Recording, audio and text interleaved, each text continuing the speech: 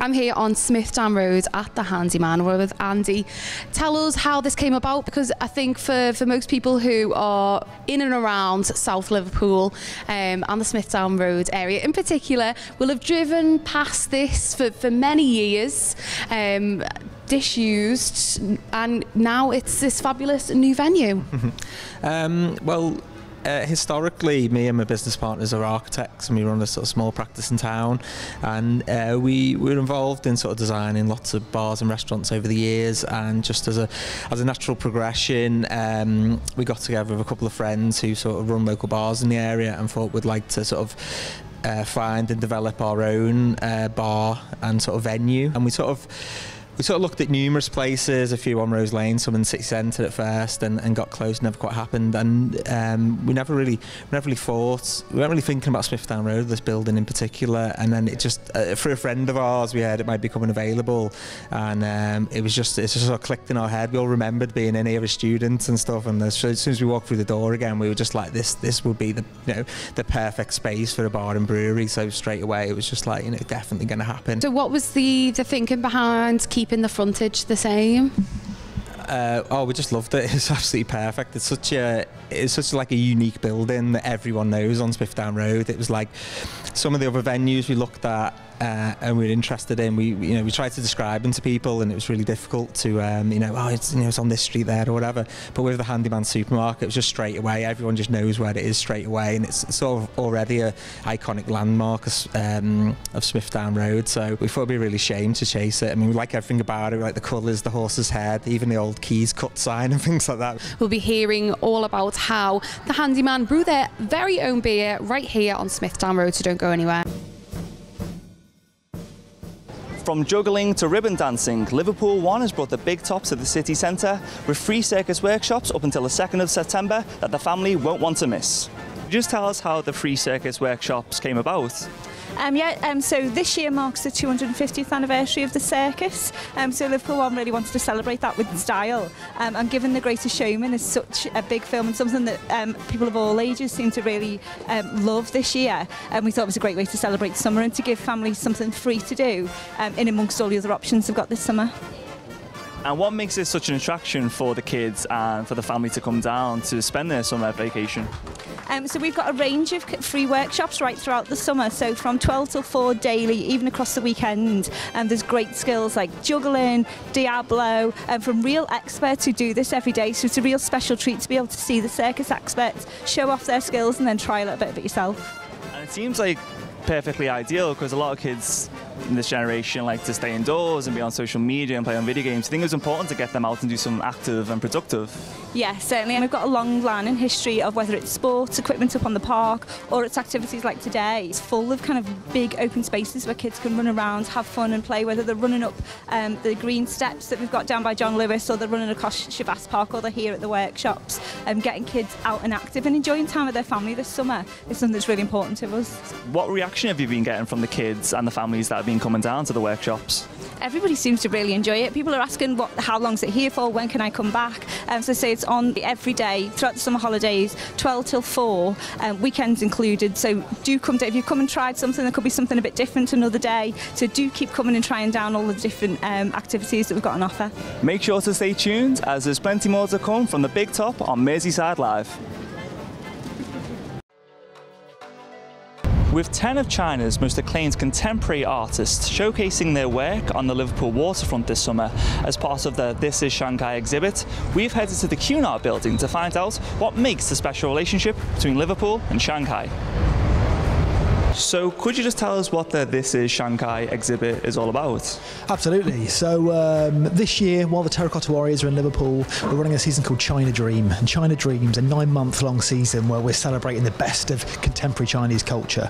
And This Is Shanghai is part of the China Dream season. It's basically a celebration of some of the best new and emerging artists coming out of Shanghai. And the reason we've chosen to host it here on the waterfront in the Cunard building is the similarities between the waterfront in Liverpool, the Three Graces, and the Bund in Shanghai, the waterfront in Shanghai. So what would you say would be some of the strongest similarities between the two cities, considering on opposite sides of the globe? Well, it's amazing that as waterfront cities, they share a lot of DNA. There's a real cultural melting pot that takes place in those cities. And I think what is absolutely at the core of the similarities is about creative ideas, development and ambition. And actually, that's something we're trying to really sell in this exhibition and showcase. Clearly, they are totally poles apart in terms of what they look and feel like when you actually arrive in those cities, very different. But actually, there's a real similarity. If you walk down the Bund in Shanghai, it looks a bit like Liverpool and it feels like Liverpool in terms of the energy. And I think that's something that we really want to try and get across, and why we were so committed to using the waterfront here and reflecting as much as we could the kind of architecture and also spirit of Shanghai. I think there are actually a lot of similarities, especially they are brought together by art itself. For example, you can see like within this exhibition, like Chinese artists try to give their own perspectives of the both like Shanghai as well as Liverpool, but at the same time you can see lots of similarities. Make sure to stay tuned, as late in the show we'll be getting a closer look at one of This Is Shanghai's more elaborate and unique art pieces. We're upstairs. This isn't generally open to the public, but it's where they brew their very own beer, which you can sample here if you like. But we're just hearing about the process that goes into making beer. So do you want to talk us through that? Yeah, so here at the Handyman we've got a 400 litre brew kit, and the beer's made in a sort of 4-stage process. This largest vessel is called the hot liquor tank, which is basically a really large kettle that just heats the water up to a suitable temperature to start the brewing process. So once this has been on for about a day or so heating up, the water is transferred into the mash tun, which is where it's mixed with malts and various other ingredients to make the base wort for the brew. So after that, and that sort of gives the brew its base flavour and its sort of alcohol content in many ways. So after that's been mashed up, turned around, the water's been sent through it a few times. The wort passes into the copper, which again is like another big kettle which just boils that wort, but during that process hops are added, which gives the beer its flavour and it sort of smells, its flavours, it just makes the beer nice effectively. And then the final stage in the process is then the beer is then transferred into the fermenters, where it will then sit at various temperatures between a week and 2 weeks depending on what we're brewing, and during that point the final ingredients are added are the yeast and then some final hops to give for specific beers, give different flavouring, and it spends the time at which the hops are added during the process gives different flavours to the beer. So whether it's the initial taste or the aftertaste, or has different effects. So don't go anywhere, because we'll be hearing more about the Handyman on Smithtown a little bit later. We're still here on Eggborough Road. We are now in the grocery shop next door to the bread shop with a whole variety of interesting stuff around us. So you've evolved quite a lot, the business, haven't you? Yeah, I think obviously people's taste and change have dramatically changed. I think curry now is the British's favourite meal. Obviously 20 years ago that wasn't the case. We have products have changed here. What we're trying to do is support other local independents as well, and that reflects in the business and the products that are around. And like we were talking about next door, where you've got stuff like your pheasant and you've got things like that, but then you've also got a lot of vegan, veggie, you've got a lot of health food stuff, especially in here. Yeah, I think obviously with the sugar tax and with people's general healthier eating, we're selling a lot more fruit and veg, we're selling a lot more vegan food. I think when people are watching a little bit what they're eating, what they're drinking, what they're consuming, and that's great, isn't it? I mean, it's different, it's exciting, it's a bit more fun than selling the same food. So like, yeah, we have jackfruit behind you, we have vegan lime curd. Yeah, it's great. It is, isn't it? But we've also got a whole selection of American sodas as well, if we don't want to be so good as well. Yeah, I think everyone needs a treat night now and again, don't they? And it's getting up to the weekend. I think we all need a treat. So yeah. Why not, We just try to cater for everyone, really, and everyone's continual changing of taste, I suppose. Exactly, and how have you found the support from the local community? We're not here for 60 years by fluke, really. I mean, obviously the people of Eggborough have been fantastic to support us for 60 years, and I hope that continues, really. It is harder nowadays. There's Tesco's online deliveries, there's huge supermarkets, but we're still here and we're still doing really well. So yeah, I hope I can pass the business on to my kids one day.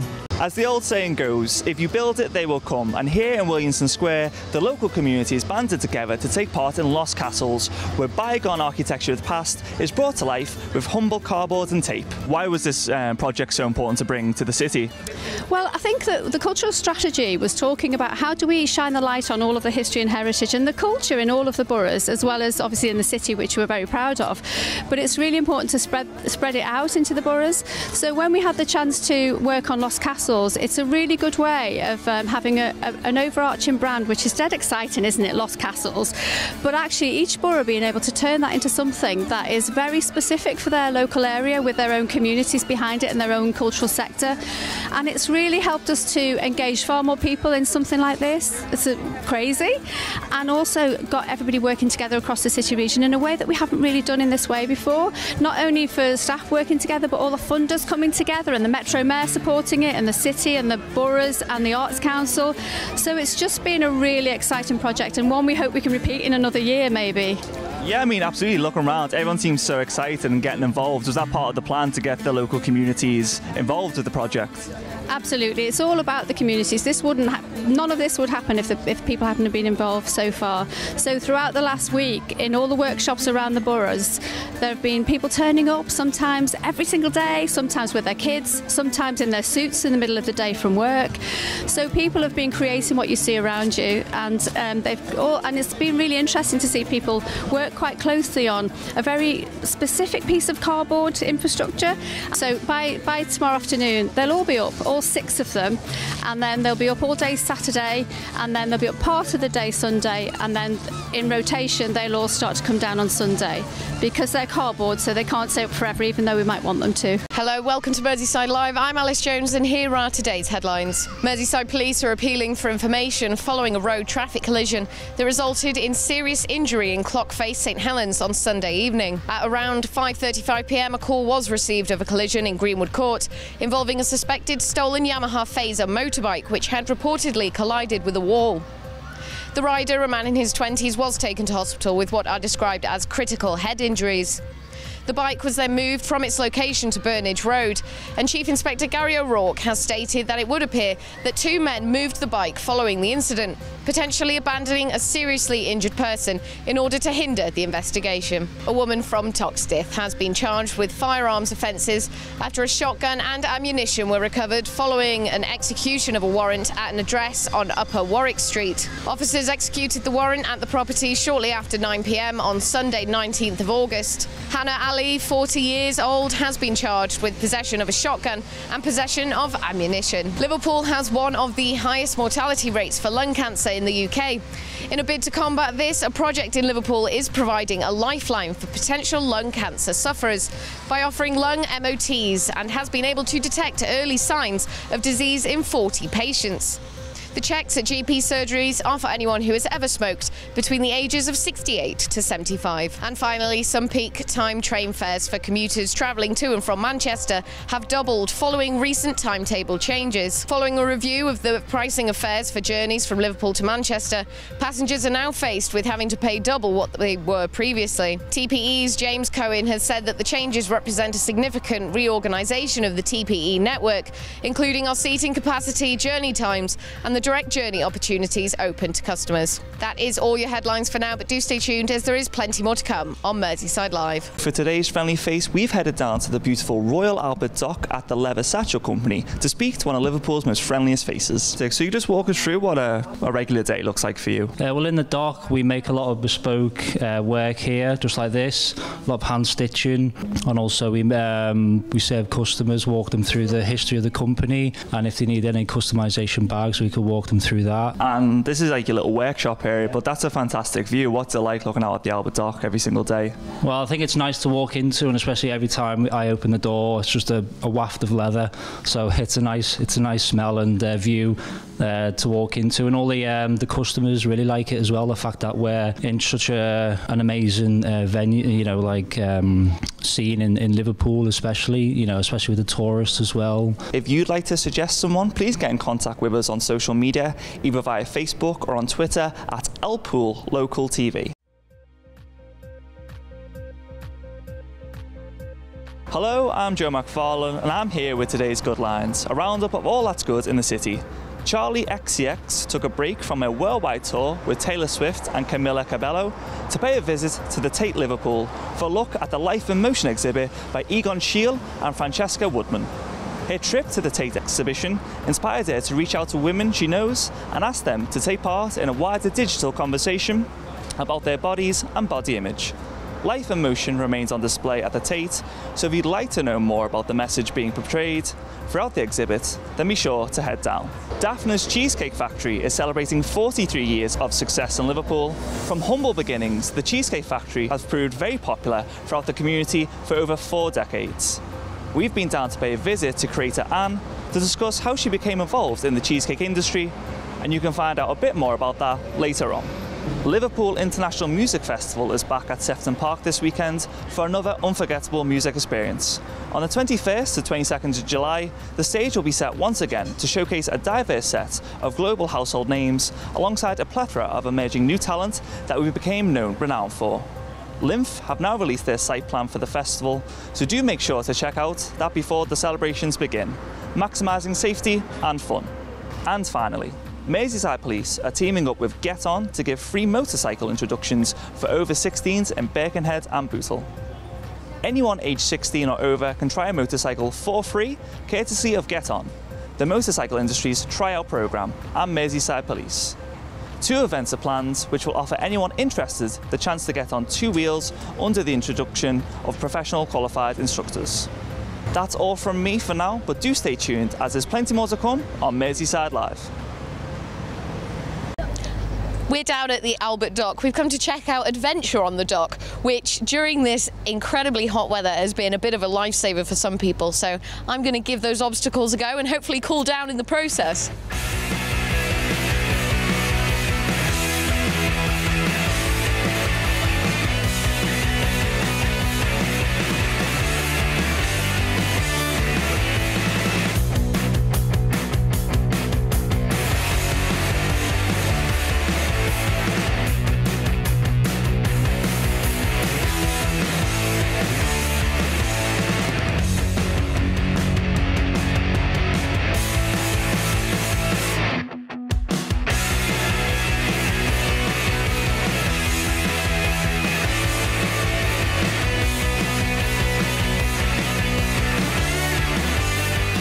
Just see me enjoying Adventure on the Dock. It was quite something. I would definitely recommend it. But now we're going to find out what makes this attraction so special. And what are some of the things you need people to know maybe before they come down here? Okay, so basic things are just make sure you bring your swimming cosy and a towel with you. If you can bring your own padlock, that's incredible. We've got some lockers to use, but want to make sure your stuff's safe. Other than that, as long as you guys can swim and you're over the age of 8, you can come and have fun with us down at Adventure Dock. It's absolutely incredible. You know, you're going to get wet. It's a good laugh. Just want to jump off things, go splash, and have a good time messing around with your mates.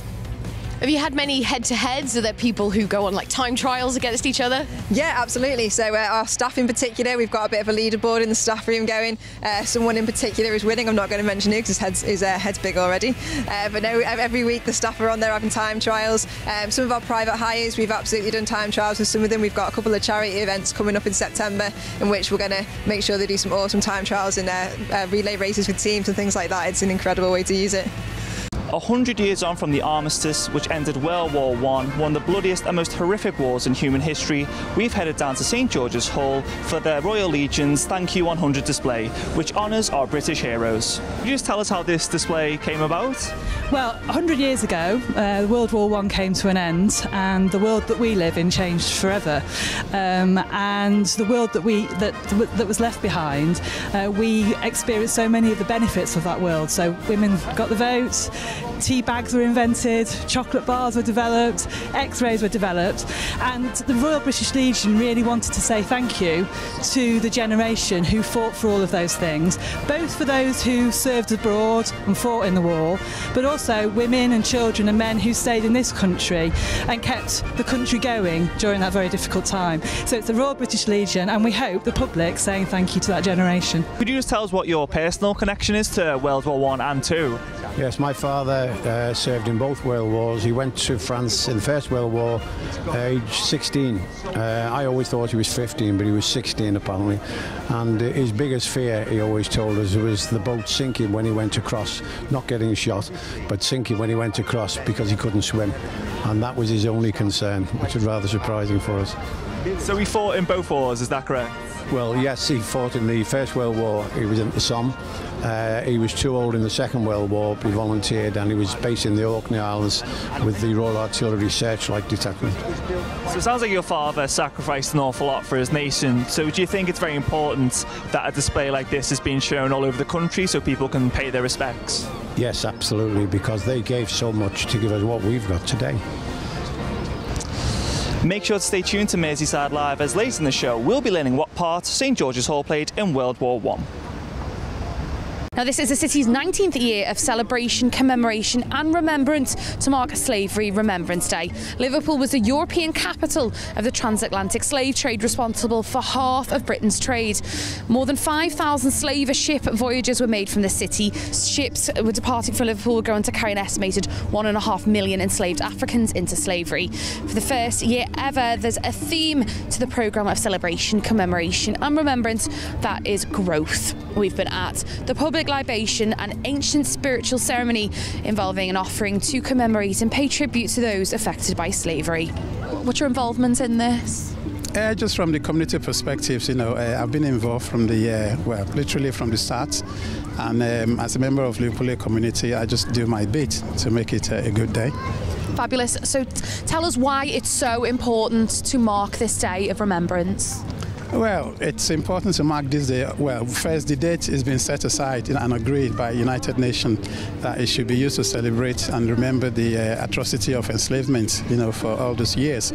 So, yeah, it is important to remember this day. There's still a lot of reminders of the slave trade around the city. We've got Penny Lane, for example.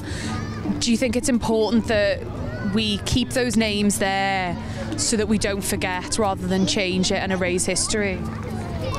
Some will say change, some will say keep them. History can never be modernized anyway. So if you keep it there, at least people will see it as a remembrance. As long as it's used positively, then it's, I don't have any issue with it, whether it's kept or not. And how can you see it changing in the years to come? Can you see it getting bigger, better? What do you think? Well, I hope so. I hope it gets bigger, but obviously that is down to the transition from the older generation to the younger generation, so that they can keep it going.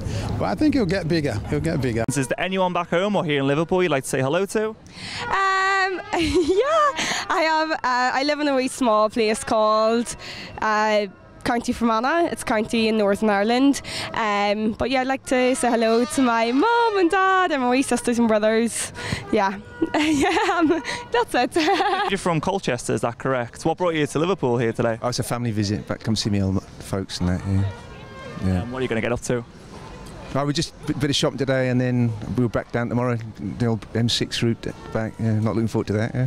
Oh. Is it your first time in Liverpool or have you been here before? No, many times, yeah. I used to live here, yeah.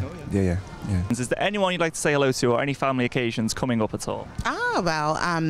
To my mom, who's at home, Vaughn Clark, and my husband, DJ, and my son, Caius.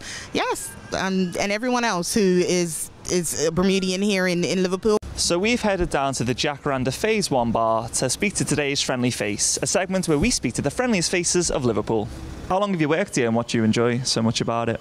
I started working here when we first opened, so I've been here the whole time, and yeah, I just think it's a really good mixture of everything I love. Vinyls, coffee, beer and gigs. Yeah, it's perfect. Being a musician myself, it's just a perfect job for me, really. Yeah, so what do you play? I just have a solo project, so I'm a songwriter and singer and guitarist, so yeah. Do you ever play here? Yeah, I've actually played here a few times, and I'm playing on, I think it's Saturday as well, on the stage. Well, that was our Friendly Face for today. If you'd like to suggest someone to be our Friendly Face, you can get in contact with us on social media, either via Facebook or on Twitter at Liverpool Local TV. You join me now on Penny Lane. We've come to have a chat with the cast and crew members of Our Ready. My name's Johnny Hurst. I am the writer-director of Our Ready. I also give myself a little part playing Tony, the main character's son. It's obviously a career, an acting career that I've been doing over the last 20 years, and this is a different direction. This is like my own script, and taking on a new challenge in that journey, really, of in the creative arts, really. Yeah. So what made you want to go forward with the writing side of things instead of just performing? Well, I think I've always wrote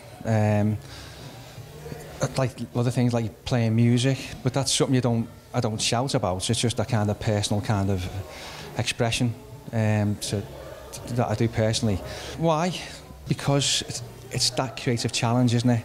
About taking on a new leap of faith in your life. I mean, directing a film was something I always wanted to do, and why not? If you've got the experience of working on set, and why not have a go yourself? And so all that really, writing and directing, it's all that kind of a challenge in myself, really. Yeah. It's a nice family script. I sort of looked at myself. I've done the same as already. I've worked all my life. I've never been on the dole. My kids have grown up, moved away, got their big houses, and I'm still stuck in a little 3-bedroom terrace. You know, basically that was it. Yeah. So do you feel like you can empathise with our Eddie a little bit? Oh yeah. All Eddie wanted to do was a quick pint and a flutter on the horses. Although I don't flutter on the horses. Make sure you stay tuned because we've got plenty more coming up from the cast and crew of Our Eddie later on in the show. I'm here at Kennahan Books in the Blue Coat to find out all about their fabulous selection of reads. So you've been going for some 34 years, is that right? 34 years, yeah. It's been a journey we weren't expecting.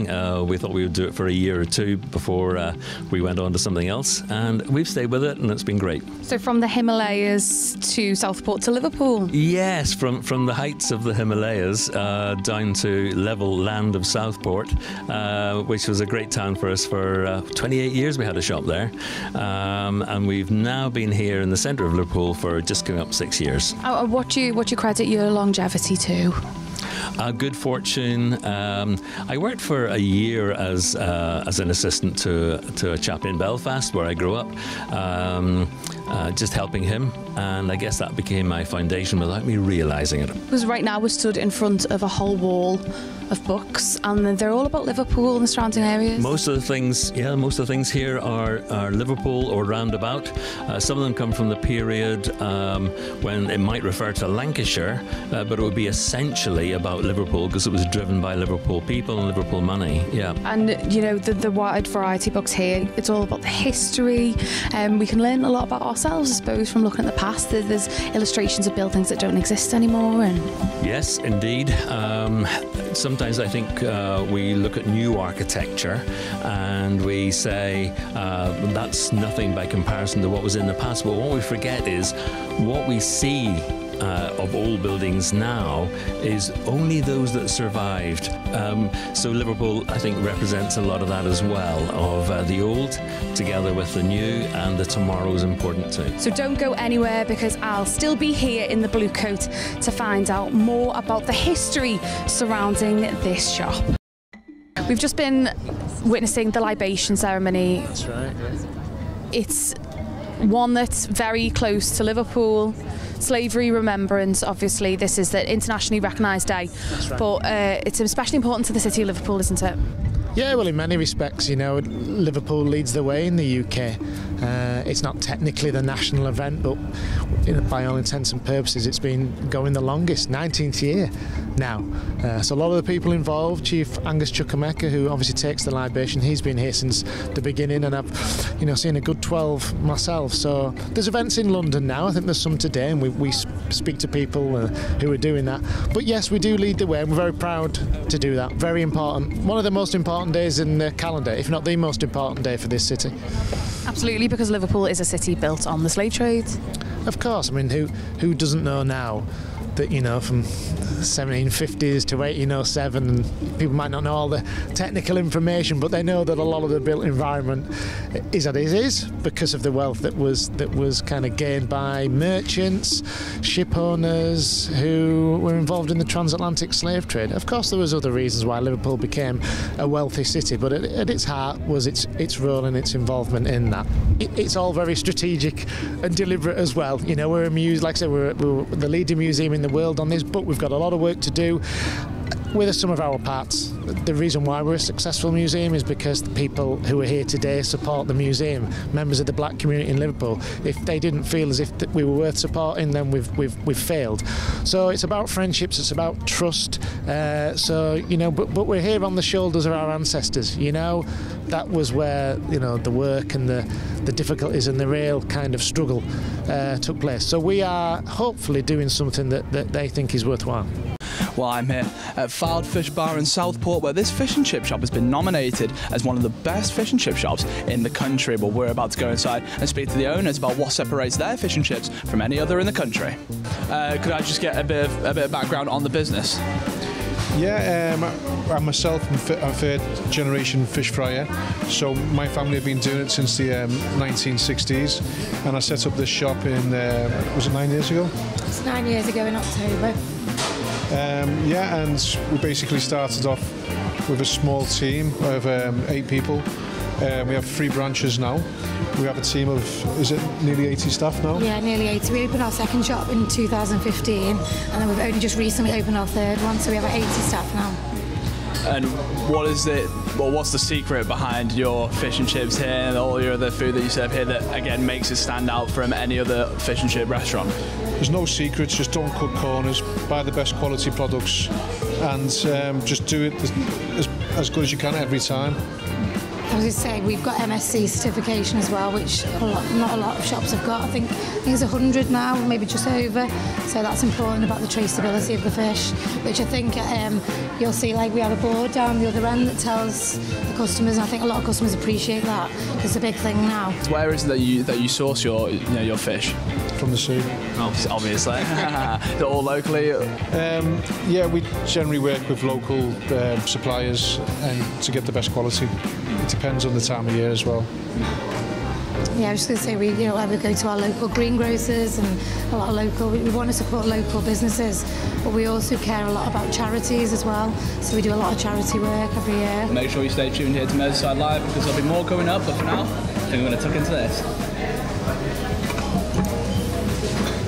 It's GCSE results day, so we've come down to the City of Liverpool College to talk to the staff and students about this very important day. So how have you done today? I've come out with 2 7s and a 6, which is over what I needed to get into university, so very happy. All sorted. So I did biology, physics and English language and got a 7 in bio, a 7 in physics and a 6 in English language. So happy overall. So brilliant, congratulations. Yeah. So where do you see yourself going forward from here? Well, these are what I needed to get into university to go and study veterinary science, so that makes it even more exciting because I don't go on to A-levels from this, I'm going straight on to university, so I will be packing and moving tomorrow, so it should be exciting. So I'm nervous but really looking forward to it. I've done great, passed all my exams, done exactly how I thought it would be, and it's allowed me to carry on to do what I want to next year, so can't really argue with much. And what is it that you're going ahead to do next year? Doing a biochemistry course at the college that's joint with a cleaning company where you test cleaning products, also as well as doing your level 3 extended qualification, so you get to test how well cleaning products react to the skin and whether if you use it for like washing up liquid it might affect people who are sensitive to it and stuff like that. I got a 5 in my English, that's what I had to resit for the 3rd year. So I've passed it now and I'm just like in a really good mood because I was opening it in front of like another radio company and it was really scary because I thought this is live and there's no going back from opening it, so I'm opening it and I seen 5, I was like, oh, I've passed, and I'm just really chuffed now. And how have the past few months been for you leading up to this moment? It's stressful. Like over the last couple of weeks I've tried to put it to the back of my mind and not worry, but then when I seen the envelope in the teacher's hand I was like, alright, it's about to happen now, but I'm just glad it's over and I don't have to sit through more English lessons. Make sure you stay tuned. We've got more from Results Day here at the City of Liverpool College on Merseyside Live.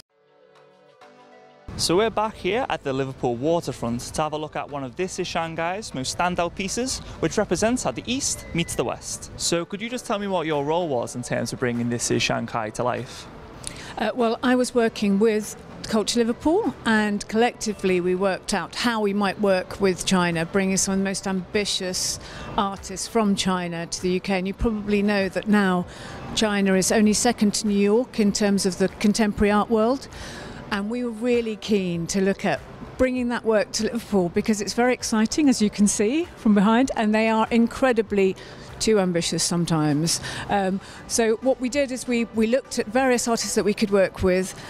We talked to them. We had a great curator, Xiang Zhihong, who is Chinese, and he worked for us in China to develop the links, and they all came over and they loved the show. All of the artists loved the way that we'd produced it, and some of those artists are showing in the most major biennial exhibitions internationally, but they all wanted to work with Liverpool because they understand the relationship with Shanghai. The piece behind us, though static at the moment, it has got like an immersive, multi-layered aspect to it with the Tai Chi happening on top.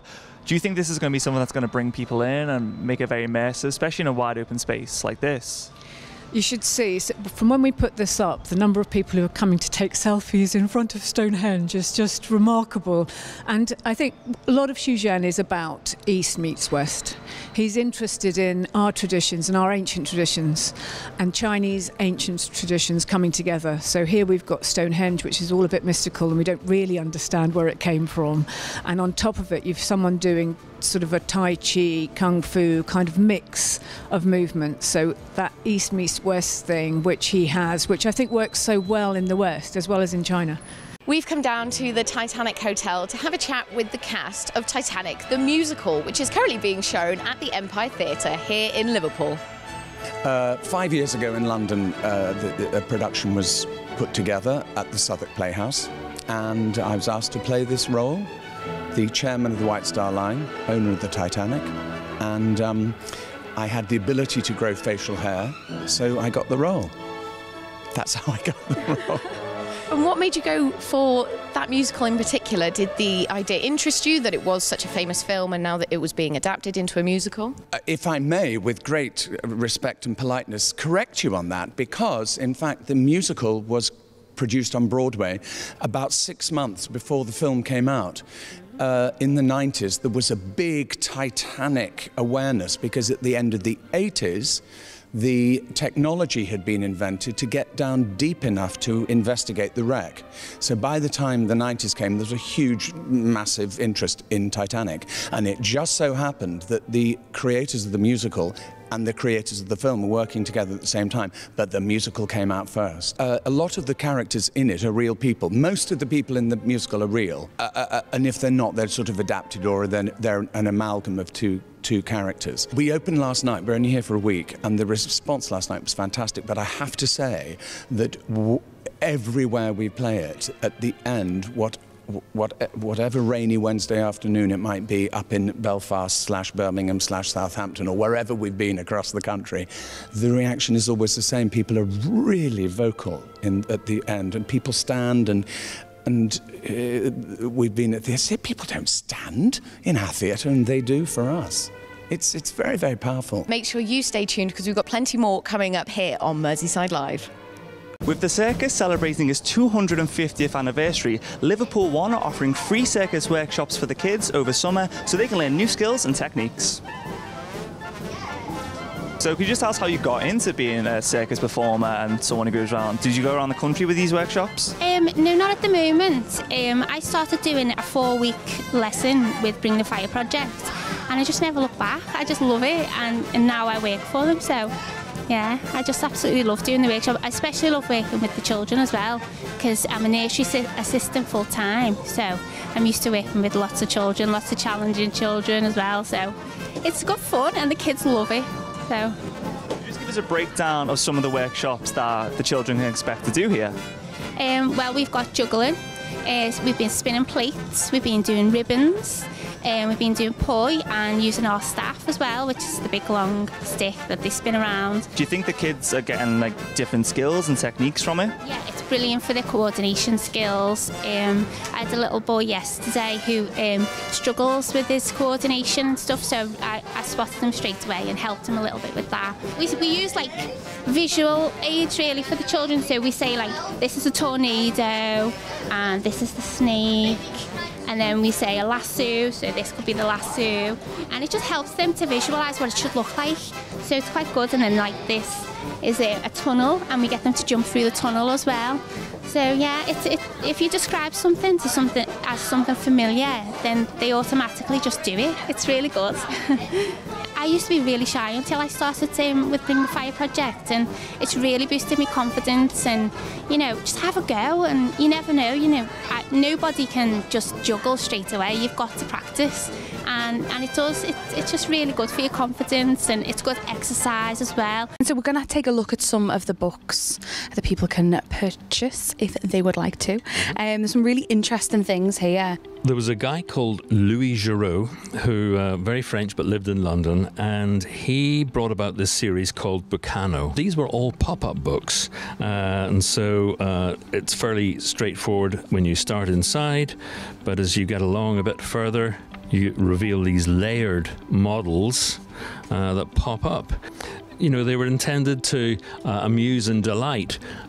Never were they expected to survive. You know, so only either a home that was incredibly careful, only can look at it on a Sunday afternoon, or possibly just never seen. They've got put on a shelf and forgotten. This is Charles Dickens, and it's a bit of a curious combination, this, but one of his well-known tales, Barnaby Rudge, before it was issued as a novel, it came out in magazine format. And unusual for the time, and unusual right up until nearly the end of the 20th century, there were illustrations in the midst of the text. For a while we took novels far too seriously, and no, you should never have pictures in it. That would be childish, wouldn't it? You know, they didn't like that sort of thing. So here it is, pre-first edition of Barnaby Rudge in a rather nice period binding. Just tell us about the other varieties of books that you can get here. Oh, all sorts. So from flick books, where you flick through and the image is like a minor film. Sometimes get those, they're great fun. Atlases with maps from 1700s, 1800s. Here we've got Penguin, mainly much earlier penguins, and people my vintage and beyond, they're also still fond of. If you can get the writer you want, there it is. It's a very handy format. Penguin, great job. I'm at the Great Brick Adventure at the Exhibition Centre here in Liverpool. It's got interactive zones, animals, mythical beasts and much more. There's all kinds of areas, there's all kind of things going on. Just tell us how it all began. Well, our company's been creating Lego models for nearly 10 years now. We started to do some Lego shows, so we've got various touring shows. Here this weekend we've got Lego Safari and Mythical Beasts. So Safari is animals from all around the world. There's 80 different models of animals, and Mythical Beasts is creatures from heroes and legends, so your Minotaurs, Hydras, Cyclops, that sort of thing. We've combined that with interactive elements like our warrior bots, where you can actually fight with fighting robots, a bit like Robot Wars. We've got Feed the Frogs, where you can try and launch bricks into the mouths of frogs. Huge brick pits where you can come along and build your own models in thousands and thousands of bricks. Various selfie zones where you can sit in or next to models and actually get your picture taken, being a racing car driver or a fighter pilot, various things like that. And then there's retailers, and we've got Clatterbridge Cancer Hospital, where you can come and help build a model of the new cancer hospital that's being built in Liverpool. So lots and lots to see and do. So Linus the Lion, for example, I mean, he must have taken a pretty long time to be built. Yeah, a model like this will take about a month to build with a team of about 3 Lego builders. That's after we've designed it. So first of all, we'll take a sort of digital 3D model, then we'll run it through some software, then we'll colour it in, and then the builders will set to on building it. Actually has a steel framework inside for when we transport them, because obviously shipping these big models, the elephant itself weighs 1.2 tons, so it's not the sort of thing that you can just move around by hand and hope it doesn't break. So we have to put steel frameworks inside them to keep them safe when we transport them around.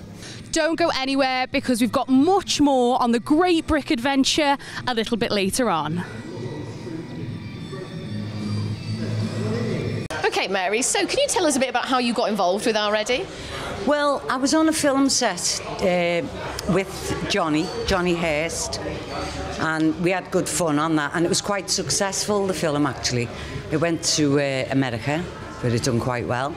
And a few weeks later, I got a call from Johnny. He asked me if I'd read the script and would I like to be a part of the film, and I jumped at the chance. So Stan, tell us a bit about how you got involved with Our Ready. Well, funny enough, I got a phone call from this fella, John, never met him before in my life, and he says he's putting a film on Liverpool, very low budget film, there's no money, so I put the phone down. No, I heard about him, that he was doing this film in Liverpool, so obviously I'm from Liverpool, live in Liverpool, so I live on Merseyside, and I think, you know, anybody who's trying to do something, you know, like this, and I've had to go myself, and it's how complicated it is, and you need all the help you can get. So I was on board right from the start. Johnny inboxed me on Facebook, that's how it came about, asked me if I'd be interested in doing a film. So I said to him, maybe. I never commit to anything through a message. I said, send me the script first. So he sent me the script, I read it, liked it, loved it, and then I agreed to do it, you know.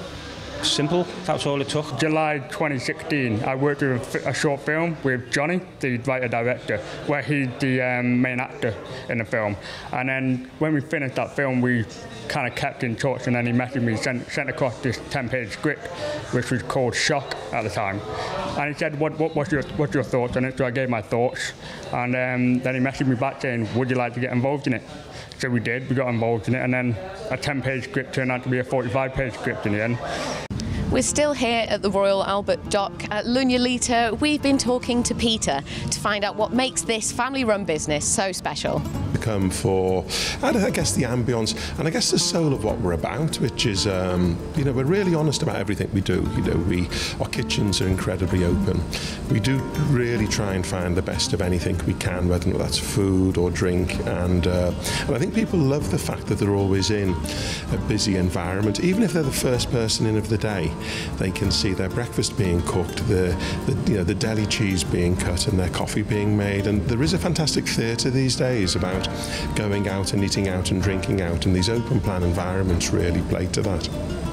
Yeah, it certainly adds a more interactive feel for the customer because you can smell it and you can hear it sizzling away, so I think definitely people love that.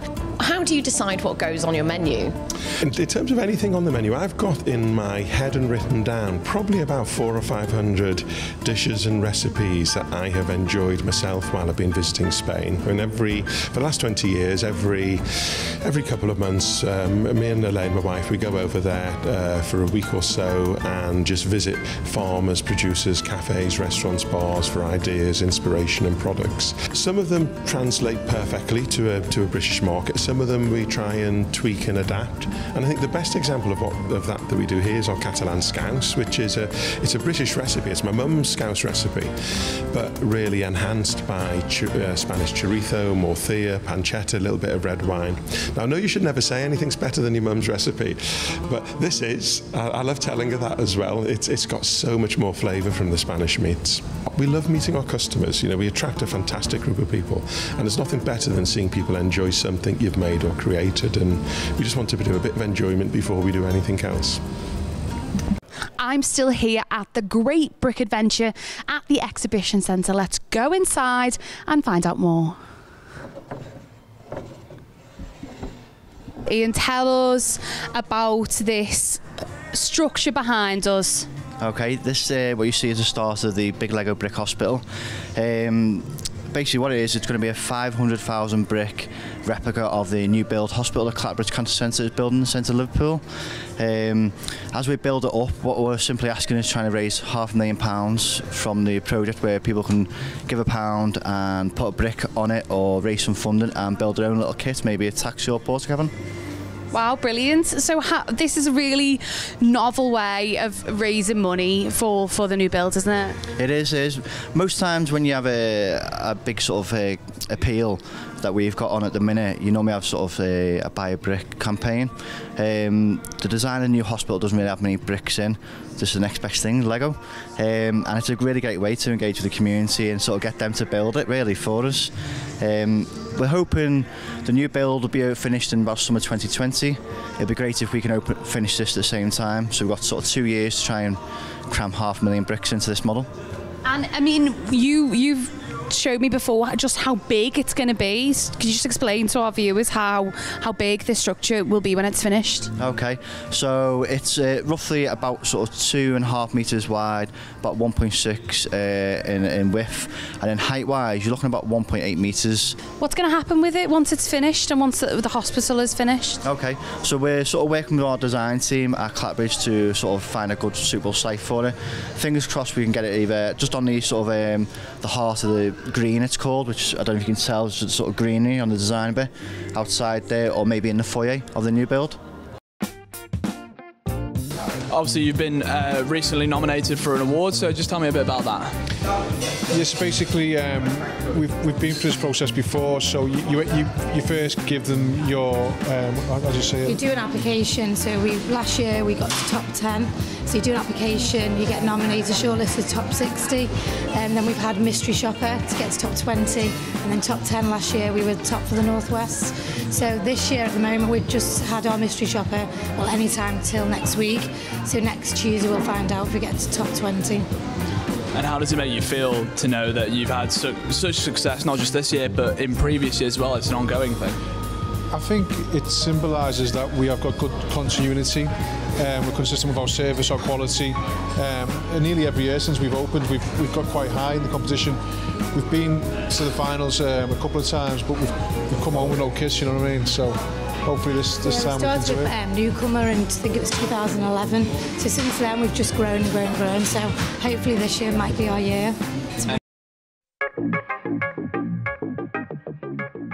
From decadent artwork to some of the best views of the Free Graces in the entire city, we've headed to Liberté to see how they're setting themselves apart from the rest of the competition. So could you just tell us a little bit about the theming of Liberté, because it's pretty intense and it's pretty incredible.